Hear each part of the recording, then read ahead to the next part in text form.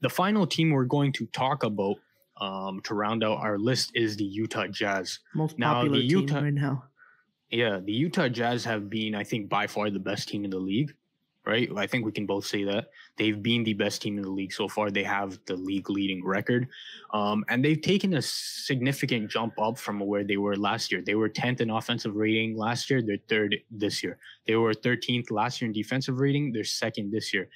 They own the first overall net rating this year, whereas they owned a ninth net rating last year. So the Utah Jazz overall have just been great everywhere across the board. They've been great on the boards. They're 2nd in rebounds. They've been, the main story about them is that they've been shooting lights out. They've been shooting 39.7% from 3, which is 3rd in the league. And they're 1st in 3-point makes, right? They're 1st in 3-point attempts. So if you're shooting pretty much 40% from 3 and you're taking the most threes in the league, that's a recipe for success. Now, again, as I'll talk about, is it really sustainable, especially in the playoffs? We're about to see. Again, this is a very weird year without fans, so maybe it is for this year. But yeah, in terms of specific players, everyone's been great. It starts with, Rudy Gobert. Rudy Gobert has been amazing on defense, as he always is. He's probably the league leading candidate in Defensive Player of the Year once again. But the change in Rudy Gobert has been his offense, right? He's taking a bigger role on offense. He's been able to attract more attention on his dives. He's been a more willing dribbler and passer when he gets into the lane, whereas before, if he got the ball and he couldn't get a lob or, get a hook shot, he wasn't going to do anything with the ball. Now he's expanded his game even more. He has much better chemistry with a guy like Mike Conley. They've been able to build up their chemistry after a year of working together, right? So Rudy Gobert starts with Rudy Gobert for the Utah Jazz success. The guy I was just talking about, Mike Conley, after his atrocious start last year, he's been absolutely brilliant this year. He's returned to Mike Conley form. He's built up a better chemistry with Rudy Gobert, where now he's being able to find him on those lobs, on those dives to the rim, whereas before he was kind of more used to those short rolls and those pick and pops with Marc Gasol. So now he's being able to build up that rapport with Rudy Gobert, and he's shooting much better for them. Jordan Clarkson, he's been the 6th man of the year so far, and as we predicted, I think we're right on our prediction that he will be the 6th man of the year this year, averaging 18.3 points on 45.7% shooting and 38% from 3. Jordan Clarkson has been absolutely amazing as the Utah Jazz bench gunner.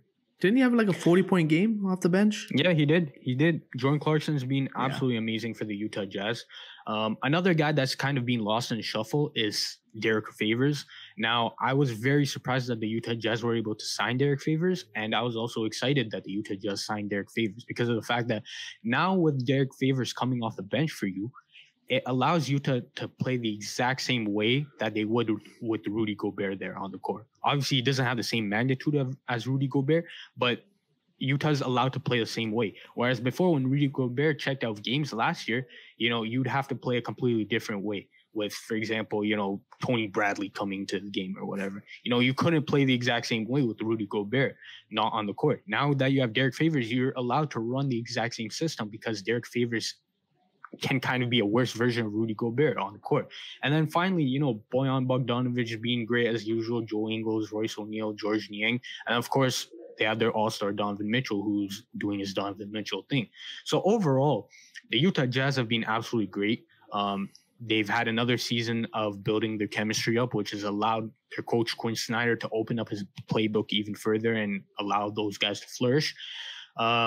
And I think the main question for them is, I've seen it a bit,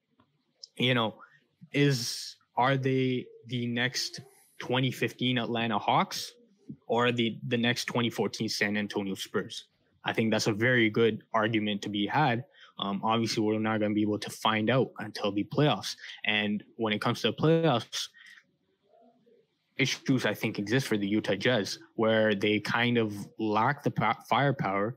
Now, again, they are shooting great this season, but in terms of individually, I think they do kind of lack firepower, especially when they're going up against like the Clippers, the Lakers, the Denver Nuggets. You could see them struggle, have some problems to keep up with the scoring output. And then obviously, Rudy Gobert. Rudy Gobert is the catalyst, the main part of this team But we've seen that he's had his issues in the playoffs. So when teams specifically target him and make him come to the perimeter and try to abuse him on the perimeter. So, we're going to see if Quinn Snyder can mitigate some of those issues this year in the playoffs. And then finally, one more point. Every loss that the Utah Jazz have had is when a team was able to outshoot the Utah Jazz. Meaning the Utah Jazz, though they've been great, have kind of been limited in the success that they've had, where if a team is able to outshoot them, the Utah Jazz have not been able to kind of work around it and play a different style in order to win. So their wins have kind of been at the same way over and over again, which is fine in the regular season. But we know with game planning every single day in the playoffs and scouting at an all-time high, the Utah Jazz will have to adapt game to game. And so far, it's a recurring question of whether they'll be able to do that in the playoffs. For me personally, and then I'll let you go, I think the Utah Jazz have been great. I like watching them.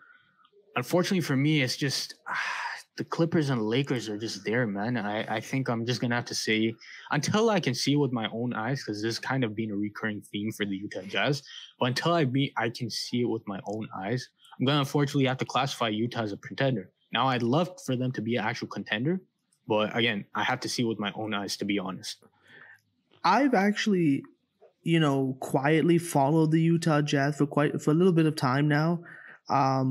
And I've always kind of admired what they've been doing from afar. I really liked the acquisition of Donovan Mitchell. I thought that was an amazing move by the front office. Gobert has been fantastic. Even the Mike Conley move that we talked about on a previous episode when it first happened, we actually really liked it for the Jazz. We thought that's exactly what they need. And even some of the role players, getting Bojan Bogdanovic, amazing signing. Royce O'Neal was a great developmental role player who has really established a good role in their system.